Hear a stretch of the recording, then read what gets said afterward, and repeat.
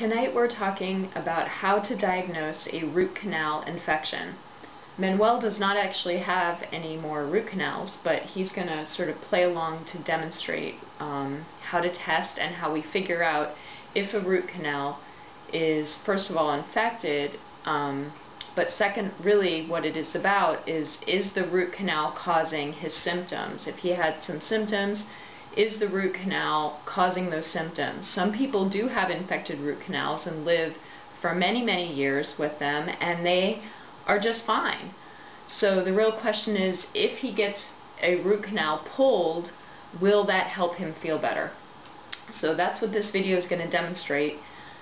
So I'm going to muscle test him. So I'm going to have him hold his fingers together, and I'm going to say 1, 2, 3, hold. And I'm going to not rip them apart, but slowly pull them apart so I can kind of feel how strongly he's holding them together. And he's not always holding them together, he's just holding them together. When I say 1, 2, 3, hold, that's when I slowly pull, and he's really trying to hold those fingers together as best he can. So that's called his baseline. So let's do it one more time. 1, 2, 3, hold. That's his baseline. Now, just to sanity check, I'm going to have him hold his temple over here and make sure that that tests stronger than his baseline. This is kind of the sanity test. Am I alive? Am I able to test? So 1, 2, 3, hold. Yes, indeed, I can't even get the fingers apart. He's stronger on his temple. If you're not stronger in your temple, then that means you either need more practice muscle testing. Muscle testing is all about practice. Maybe you need a glass of water to dehydrate, maybe you need some sleep, whatever it is, but you can't really go forward with your testing unless you can get the temple to test really strong. And if his baseline test, I was able to get the fingers pulled apart, but not super easy and not super hard. So he was using his thumb and his pinky. If that's really too weak for some people, you may want to go to the ring finger, to the middle finger, or even to the index finger to get kind of a middle of the line, not too easy, not too hard. So what I'm going to do is have him now try to diagnose the root canal. Again, he doesn't have a root canal, but we're going to play along and pretend he does. So I'm going to have him again hold his fingers together, and first I'm going to have him put his fingers on the outside of where the root canal is. So he's going to pick a spot, which is where he used to have his root canal, but he doesn't anymore.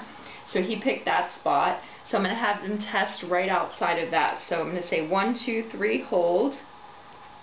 And he's about like his baseline, maybe a little bit stronger than his baseline. So if that area is testing stronger than the baseline or at the baseline level, that means to me, or that indicates that that's not bothering him, at least not that test. So if he were testing much weaker when he's holding around his root canal, if he were testing much weaker, that would kind of indicate to me that, oh my, maybe that is infected and that maybe is causing his symptoms. So because that tested baseline or strong, I'm going to look a little further. So I'm going to have him actually now put his finger in his mouth on the root canal. Hopefully he washed his hands. So he's not putting it on the tooth, he's putting it up above the tooth, which is where the root of the tooth is, which is most likely where the infection is. So I'm going to say 1, 2, 3, hold. He's actually testing really strong on that area, so that again indicates to me that he's not infected. So now I'm going to look even further and have him put his finger in his mouth on the back side of that root canal tooth. So now he's going to go in to the roof of his mouth on the back side of that tooth, up behind that root. Again, we're looking for infections that's probably around the root.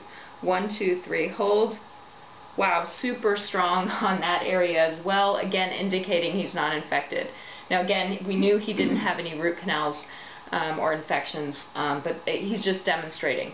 So now let's pretend that he did find a weak point. So let's pretend that when he put his finger inside on the front, that it was weaker than his baseline. So that would indicate to me, okay, maybe there's an infection there that's causing his symptoms. So let's pretend that happened. Then what I would do, if I wanted to verify it, is I've got some antibiotics here. I've got a couple of different ones.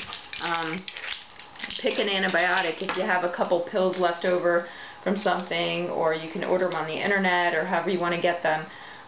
So now what I would do to kind of verify, will these antibiotics sort of applied to the tooth make him test strong instead of weak?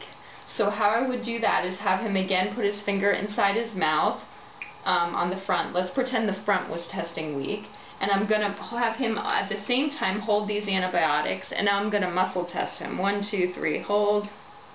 That's funny. So he's kind of back to his baseline, whereas before he was strong, indicating he doesn't really want the antibiotics in this case. But if it were an infection, I would expect the antibiotics to make him test stronger than he does when he's holding the area without the antibiotics. Again, just kind of a sanity check to say, okay, is it really an infection? Will antibiotics make that area test strong? It could. There are other possibilities. It could be some kind of weird structural or osteopathic issue going on that's making it test weak. So there are other reasons why it could test weak besides just being an infection. Another way, if you don't have antibiotics to test, you could test with ozone. I've got my handy dandy fruit and vegetable washer. You can pick this up on Amazon pretty cheap. You can just turn it on, get some ozone going in the tube, and then turn it off, which in our case is unplugging it. And now you've got some ozone here in this tube, and I'm going to have him hold his finger in the front, pretend that was testing weak.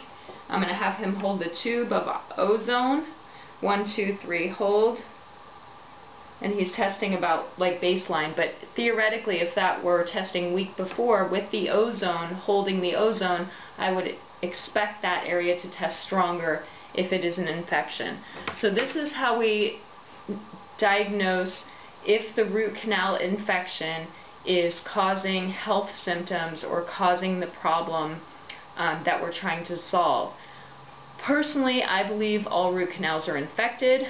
It's just a question of whether that infection is bothering your body or whether your body's able to deal with it and it's not really bothering you.